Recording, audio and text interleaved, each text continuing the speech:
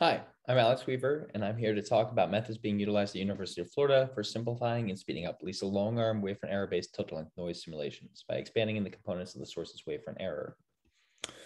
Just quickly going over the structure of this talk, we first introduced how the wavefront errors in our initial beams generate tilt-length noise, highlighting the importance of these simulations.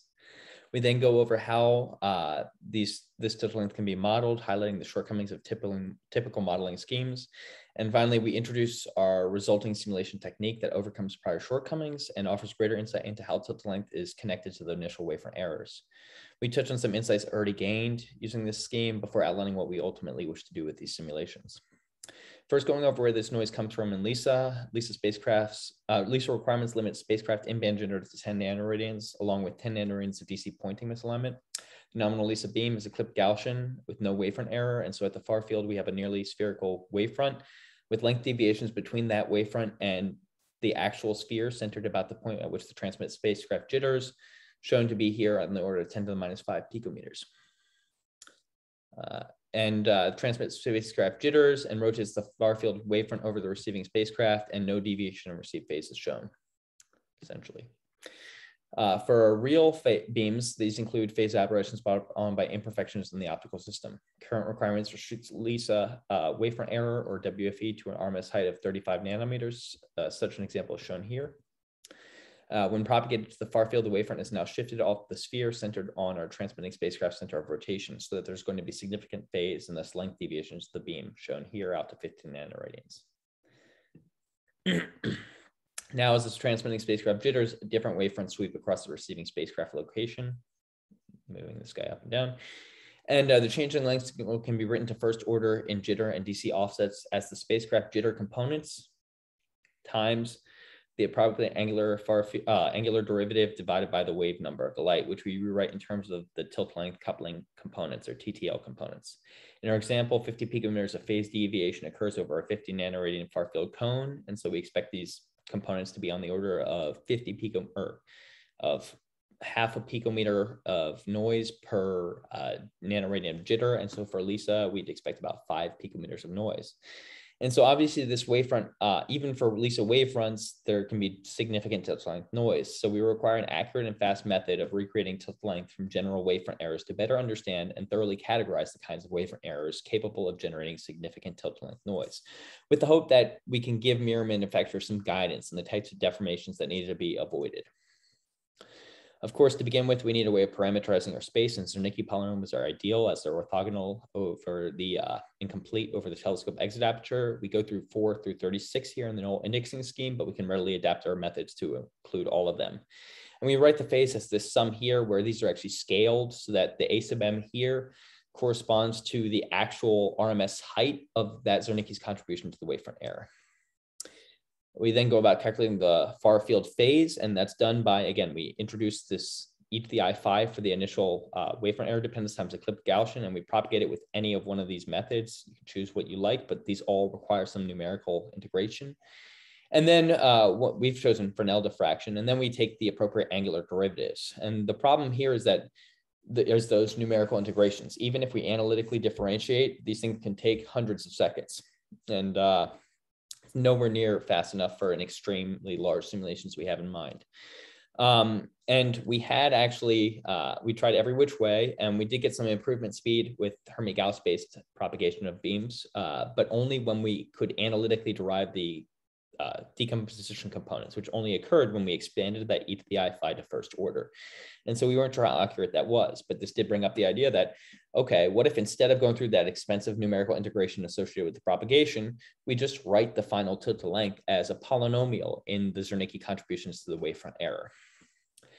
And how we do that, we'd have our wavefront error as shown. We recover, so we then propagate out some generating set of wavefront errors and get the tilt length components using Fresnel diffraction for this generating set. And then writing out our tilt length polynomial expansion, and we've shown this here to set for a second order expansion. We then find these A and B maps that minimize the sum of the squared errors from the actual tilt length coefficients. And in other words, your typical least squares minimization scheme. And although this is done at each point in the far field, you want to recreate the actual tilt like that. So these are actually maps over a 50 nanoradian cone. And as we saw in the no wavefront error case, there's like no 0th order term here. So this guy should go to 0 and is ignorable. And we illustrate how that's done in the linear case. We have some initial wavefront error and we decompose it into its Zernike constituents with overlap integrals. Or in the case of simulations, we probably already have, we actually directly create these values for the coefficients. And when propagated to the far field, we're left with the effective contribution times the A maps that they become in the far field. And we recombine those A maps for the final total length coupling, which we see here. We've actually shown the 50 nanometer code and the resolution at which we've recreated these. And this does require initially simulating a bunch of total length realizations so that we could effectively recover A and B. So for a second order, we need 595 initial maps for this to be recovered efficiently. So 595 wavefronts all propagated to a significant number of far field points.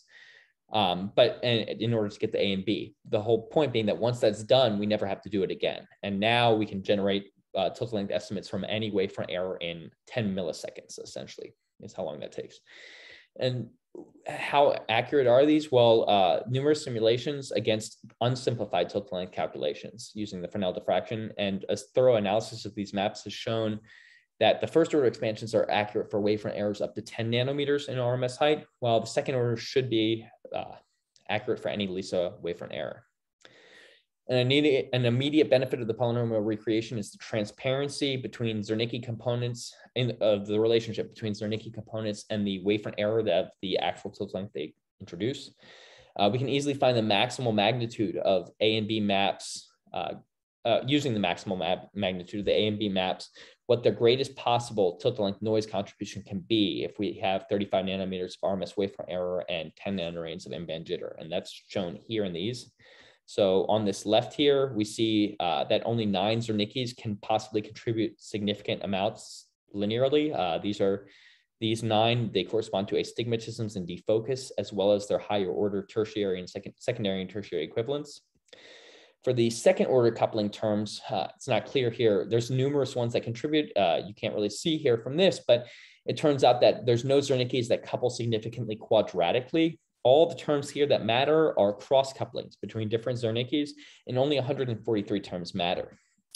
And so we can actually drop all but those 9 significant linear terms and 143 significant cross terms because the error in leaving out all other terms is insignificant. It can't even introduce that much noise. And we show that for over 78,000 wavefront errors here, where we've compared the error in leaving out all the terms versus not leaving out all the terms. Okay. And the whole reason for doing that is that it speeds up our simulations by a factor of 4. But again, so 2.5 milliseconds per map, but either of these are extremely fast. And they're also very accurate. These are exactly the types of, this is exactly what we're looking at. These are the fast, accurate enough simulations that we can really thoroughly delve into how wavefront error is connected to far field total length coupling. And we've only begun to use this for that purpose.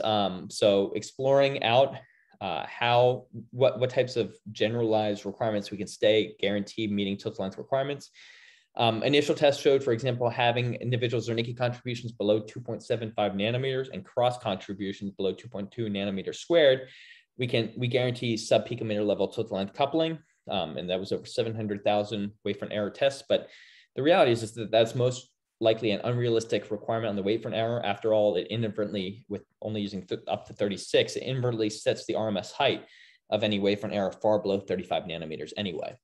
And so in our current work, we seek more realistic constraints that are based on contributions of specific Zernikes within the wavefront error or cross contributions that guarantee either excessive or ignorable total length coupling noise.